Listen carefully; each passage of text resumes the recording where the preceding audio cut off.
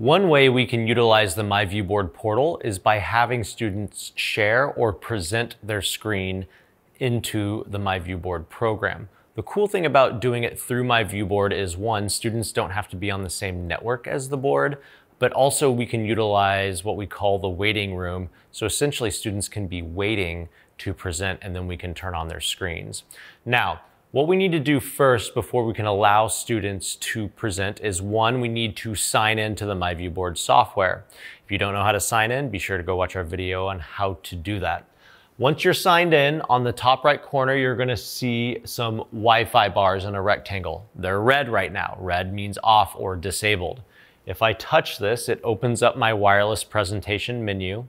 You can still see that it's disabled, so the red Wi-Fi bars. If I touch this, it will go from red to green.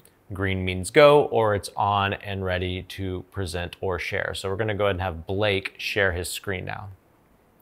So I'm on the portal, and when I get on the portal, I ask for my name, I'm signed in. I just need to make sure that the host myViewBoard name is the same as the teacher's.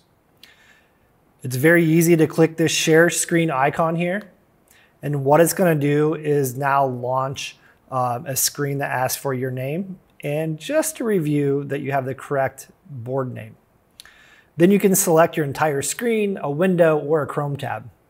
Once you select your screen or tab, you hit share, and now you're waiting on the teacher to allow you access to share your screen. Now, you'll notice that when Blake did that, his name appears in this area here. Again, this is what we call the waiting room. This is just the wireless presentation menu, and if I close this, I didn't kick Blake out, he's still there waiting. And so a way that you can use this in your classroom is say, hey, everybody get ready, okay? Everybody be ready to present by logging into the portal, and you don't really have to monitor it. They're just going in the background. Now, if I wanna open that window again, I can either, one, go to the green Wi-Fi bars. Now remember they're green because we turned those on, or you can find the blue circle with the 3 people in it. This is the wireless presentation menu, and then that will open up again and it will show the students who are ready to present. So we're gonna go ahead and select Blake's name, and it's going to open up a window. It takes a few seconds just to sync up, but then it will start displaying Blake's screen on the board. And of course, it's live screen sharing.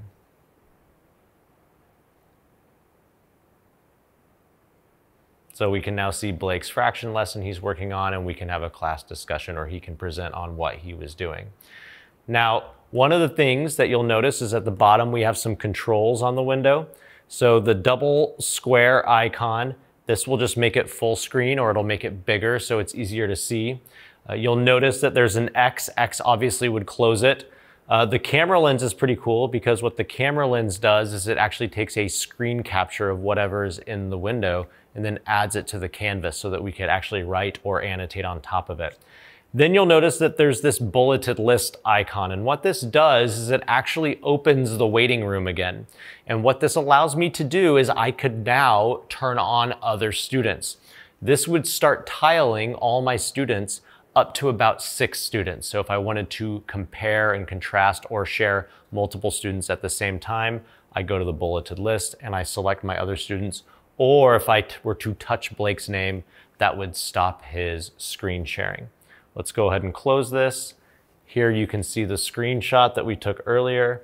So I can grab this and make it bigger, and then that becomes part of my notes. So if you're going to have your students wirelessly present in class, we highly recommend that you use the myViewBoard portal and have them follow this process.